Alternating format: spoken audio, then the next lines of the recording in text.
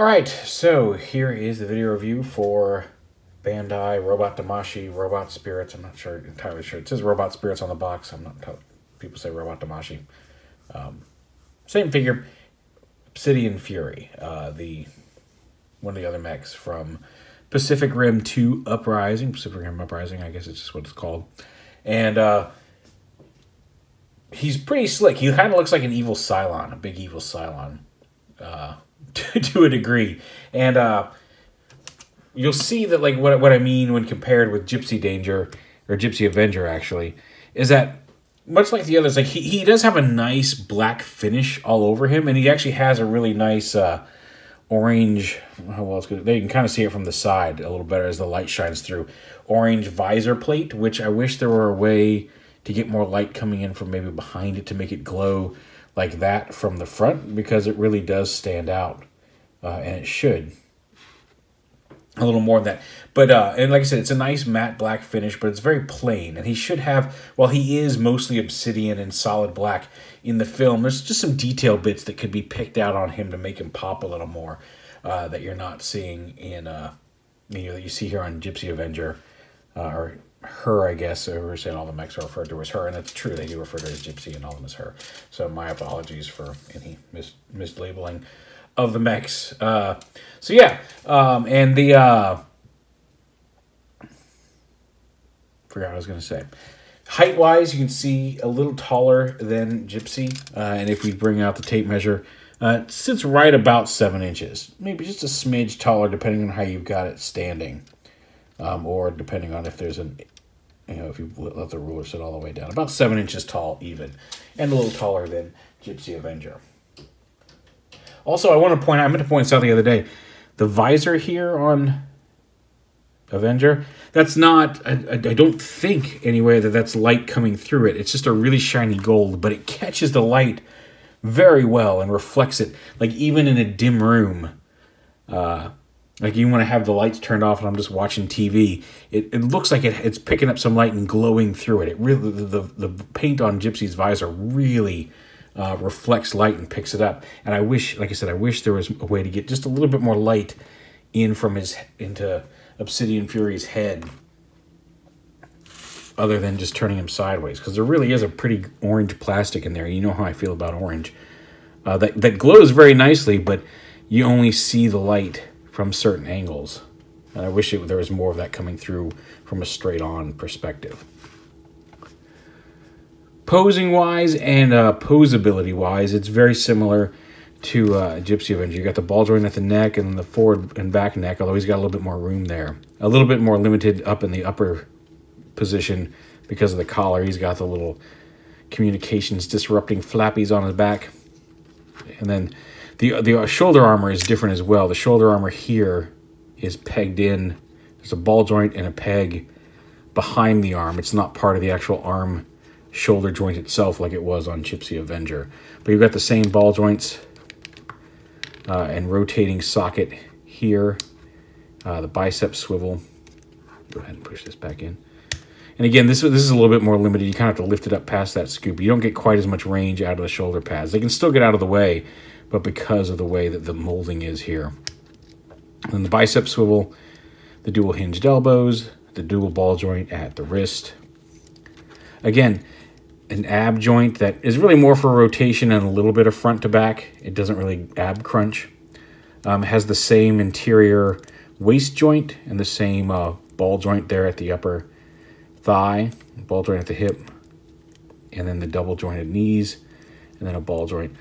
Double ball joint again down at the ankle, although again that ankle armor does tend to limit some of the poses you can get out of it. Still very posable, but nicely detailed. Like I said, very, very heavy on the obsidian, and I would have been nice to have a few small details picked out on him. Alternate parts wise, he doesn't come with quite as many as Gypsy Avenger does. There's the alternate hands, again, in the open kind of splayed hand pose with the joint. Not quite as upright as Gypsy Avengers were, but the basic open splayed hand there. And on the other side, again, that double ball joint, it likes to come out at the wrist. It comes out at the wrist easier than in the fist, so you have to pop it out from the fist itself, transfer it over to the other hand. Or you can just plug it back into the wrist socket and then attach the hand that way. But so a little bit more problematic in that I wish the hand popped off easier than it popped out of the wrist, but not a huge issue because it's designed to do that. But just, yeah, just a little bit of a pain.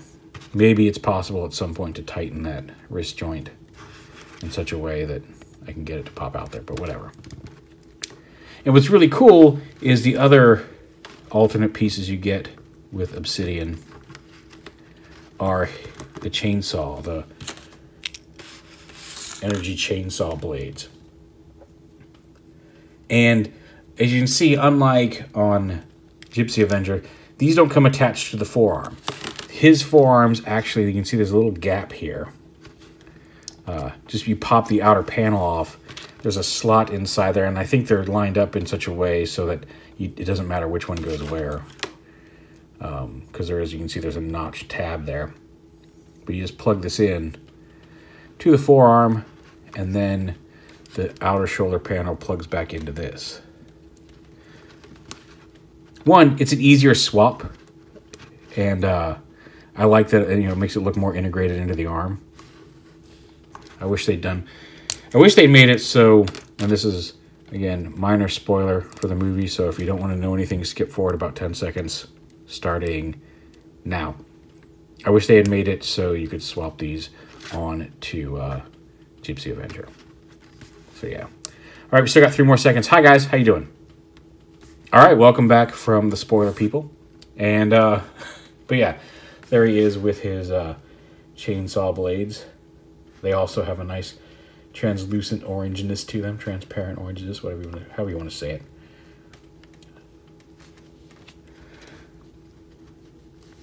So yeah, so you can arm them up to the teeth.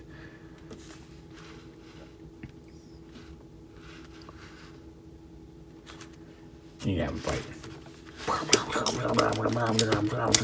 It's an epic fight in the snow. Actually, this is actually a fairly appropriate background for this. Yeah, you can get some cool poses out of him. Just oh, he won by default. Stand up, stand up. Get your defenses going. Like I said, I love these things because they're super easy to pose. So he's all getting defensive. Nope, you gotta stand. You gotta stand. You gotta keep it. While Obsidian Fury's all like, I'm coming at you.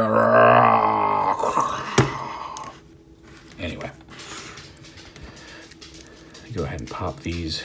But yeah, also, like I said, it's just an easier swap out to pull these out than popping off the whole forearm. Hi. Did you hear me making noise and wanted to come see what it was? Valkyrie's here, the puppy. How you doing? Yeah, I said your name. What about it?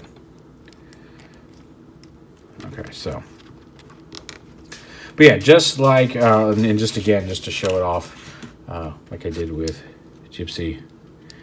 A little bit, because of the shoulder pads, a little bit more effort kind of has to go into it, and the way his legs are moved. But he's actually got longer arms, so it works a little better. But also fairly effortlessly. Like you saw there, right there. You saw how quick I just did that. A fully stable Iron Man pose. And again, you can bring his, you don't have to bring his leg all the way back. Whoop, I popped this arm off. That's, again, pops out on the wrist easy. Don't break your, stop breaking your wrist, dude. It's my fault. It's my fault, I know. Like, that, just boom. There it is. Iron Man pose. That quickly. It's really cool. How posable these things are. And how easy they are to get in and out of their positions. So yeah, will I buy any more? Well, that's the question. Because this guy, I went into Toys R Us on the way into work, and I didn't see any where they usually were. I didn't see any where I first saw them over by the Transformers. I didn't see any more over by the Marvel Legends figures where they had moved them to. And I was about to walk out of the store, and I was just walking out, and I was in a completely unrelated aisle, and I just happened to like stop and turn around and look right at this guy. Just one single one sitting in a mess of a shelf. And I said, well, that's a sign, and I grabbed him. Because he was going to be my next on my purchase list, and I'm like, if I buy one more, I want to get at least Obsidian Fury. So it really comes down to, can I find them? I don't know that I'm going to go out of my way to have them shipped or hunt them, but as I do come across them, if I'm in the mood and I have the money, I may pick them up. I'm really kind of desperately trying to hold off to see if we get a Mega Kaiju figure, because if that one gets announced, I will absolutely buy that one. I am leaning toward being tempted by the Sofubi, the Softly Spirits Raijin. I know my Barnes & Noble has one, and I'd kind of like to have a big monster to fight, but, you know, whatever. So anyway, just to again, another real quick side-by-side with the two of them, of Gypsy Avenger and Obsidian Fury. Like I said, really digging this line. Now that I've got two of them, I don't know if I'm going to go all in. A lot of it really depends on availability. But the two I have, I'm really happy with. This guy is looking great. And he was fun in the movie. She was fun in the movie. However you want to say it. I apologize. But there's Obsidian Fury. One last thing real quick that I had intended to mention and then forgotten was they are universal joints at most of the joints, at least. Like I said, his connection up there does have a ball joint. I don't know if this ball joint appears the same as the shoulder armor here, but like the shoulder ball joints and even the kind of keyhole shaped joints on the elbows are universally exchangeable. So if you wanted to, conceivably, you could you can kind of create your own mech. You can swap forearms. And it looks like Gypsy Danger is putting on some fancy evening gloves, but you can swap bits and bobbles around on them. Their mechs go nuts. But yeah, like I said, highly recommend. If you have any interest, like I said in yesterday's video, by all means, pick up Gypsy Avenger. I think it's a really great example of the line, and at a great price point. If you're feeling more adventurous and got some money to spare, maybe pick up some of the others, because Obsidian Fury is pretty great too.